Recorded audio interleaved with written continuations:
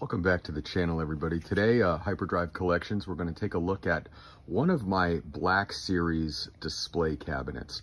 And along with that, you may have followed along in some of my inexpensive display base series where I take some scrap materials like scrap plywood and just some contact cement and stuff from like old calendars and scrapbooks and things, and I make display bases for usually about anywhere between $2 to $3 a piece.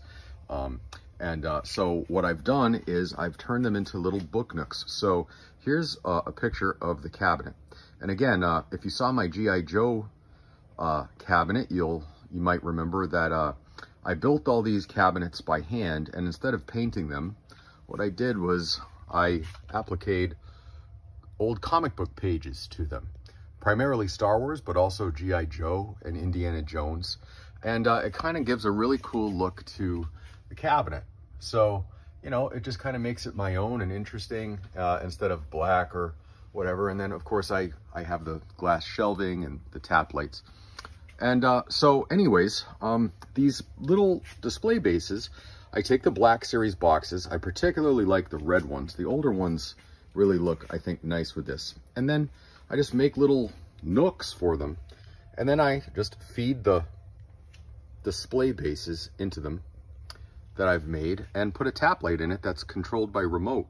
And here's one of my Marvel ones. I do have, I love the Thing, so here's what those look like.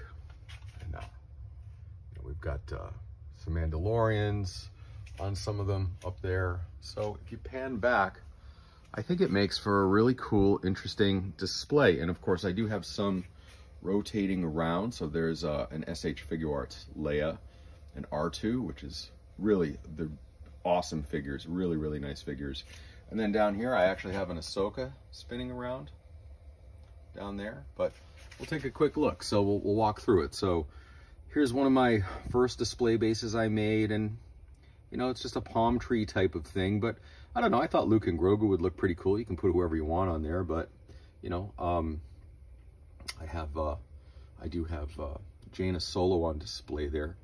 And again, I like to display my cabinets and my displays. I like to have them sort of neat and organized, and I don't like to have too much on display at any given time. I rotate them out. I have all the figures boxed, and as I need them, I take them out and switch it up. Here's another one I did. I never did a video on this one. This was cool. This was from a Force Awakens source material book, and it has the really cool Rathtar, and I just thought it made for kind of a cool display. A couple of bucks, and another great figure there. That's one of my favorites. But you know, I've got Aurra Sing, and then over here I've got the rotating Ahsoka. And I have one of my clone troopers. I actually have 3 other such cabinets with Black Series, and I will go and show them to you all in good time. But here's one. I really wanted to give you an idea of what the custom display bases that you may have seen me make, what they look like in context. So there's a couple of Tuskens and a Tatooine theme, and another great Aayla Secura figure. So, kind of cool. I like this one a lot too, Chopper and Hera. And my niece just graduated from high school and she's off to college, and so she likes to come over, and I like to put some of her favorite figures. And so I had a lot of females on display. All of the little book nooks were females, and I've been slowly switching them over, but I did leave some. So that's why there's some of the female figures are really awesome, but these were all female figures a little while ago, but in honor of her graduating, I thought I'd keep them up. And here's what it kind of looks like if you pan out, and really makes them pop. You know, I think that's kind of an interesting way to do it. I do intend to get more of the rotating bases and continue on with that. And again, this is one of 3 such Black Series shelves that I have. And I continue to make these bases just to make them pop. So let me know what you think. Tell me if you like this look, You know, tell me if it's just crazy. Should I put more on the shelves? I don't know.